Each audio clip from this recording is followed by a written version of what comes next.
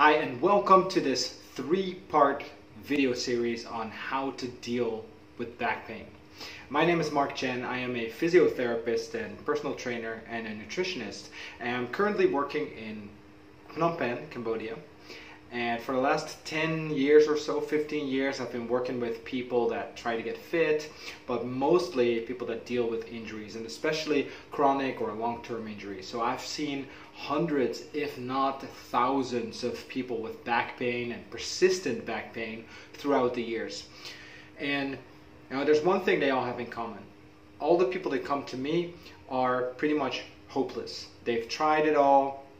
And usually they get up to a point where they've met with either a doctor or an orthopedic specialist, and they are faced with the choice to get surgery or get on heavy pain medications or nerve blockers or anything like that.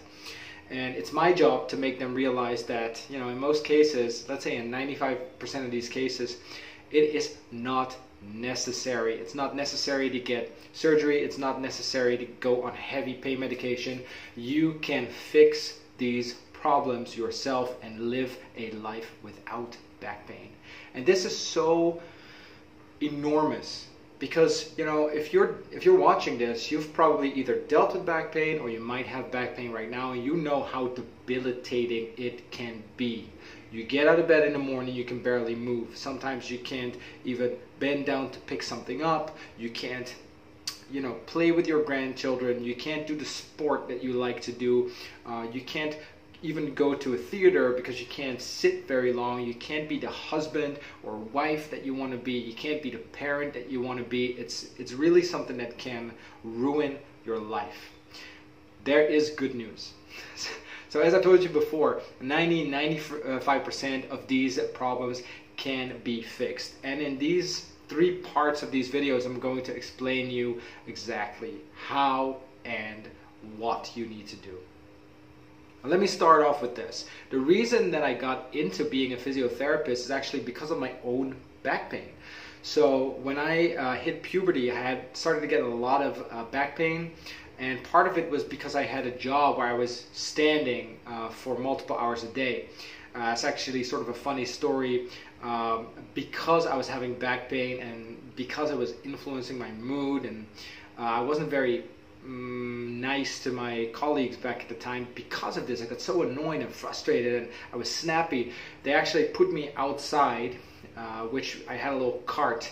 And the only thing I could do over there was sell sausages. So they used to call me the Sausage King, and I got this cap, and basically it was horrible to be the Sausage King. And eventually it led me to leave that job, and it was a horrible time pretty much.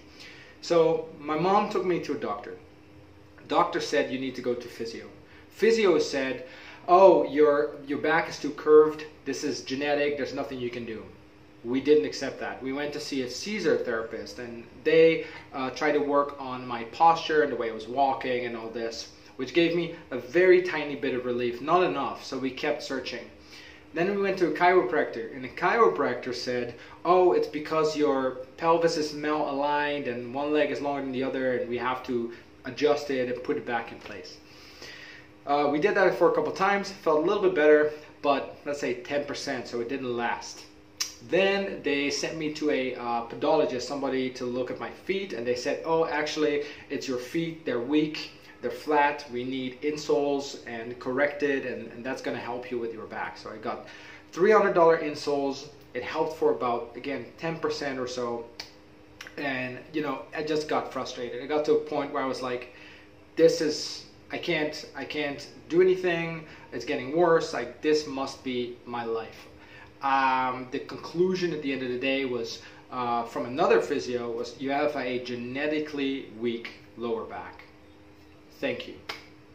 So after a while of walking around with this idea in my head, there was a point I wanted to pick up sports again. So I wanted to do Thai boxing. And the first time I got there was this old Asian teacher. And before we got started, I told him, like, there's a lot of things I can't do because I have a genetically weak lower back and my feet are weak, and that causes my back problems to get worse, and this and he just cut me off and he said, what? Genetically weak what?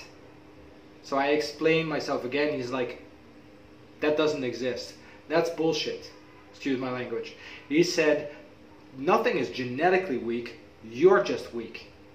And I was like, whoa, I was kind of caught off guard. And I was like, how could this old Asian looking guy tell me that I'm weak? He doesn't even know me. So then he got up to his belly, laid down flat on the floor. You know how you would normally do a push-up, and he put his arms straight ahead of him, so he's pretty much flat, and he just lifted himself off the floor, whoop, just like that. And he said, you can do this? So I figure if he can do it, I'd be able to do it. So I lay down, I try it. I was like a fish on dry land. I couldn't move. I couldn't get up. And he said, you know why you can't do that? Because you're weak. That's a good point. Then he showed me some other tests. A test that would show me how my core is supporting the rest of my spine. Test 1, couldn't do it. Test 2, couldn't do it. Test 3, couldn't do it. He said, you see, that's because you're weak. You're not genetically weak, you're just weak. And the only thing that you need to do is start training. And I had what we call an aha moment, a realization. I was like, if he is 60 years old and he can do all this, and I'm 18 years old, or I don't know, maybe I was 16 or 18, there is something's off. I need to be able to do that. And he's like, you train with me until you can do these things and see if you still have back pain. He said also, dump the insoles, no need, we're going to train barefoot, we're going to make sure that you can squat your body weight, deadlift your body weight, press your body weight, pull yourself up, etc. These things seemed impossible at the time. But he put me on a weightlifting regimen, barefoot. It was very difficult, but after about 6 months, I had zero pain. Zero pain. No pain in my ankles, no knees, no hips, my back. I could lift twice my body weight. I could press my body weight, nothing. Ever since, I've never dealt with back pain anymore in my life. That's actually not true. Every now and then I'll do something and I'll have a little bit of back pain. I join a heavy weightlifting class, yeah, have a little back pain. But you know what? I play tennis, I have a little bit of shoulder pain.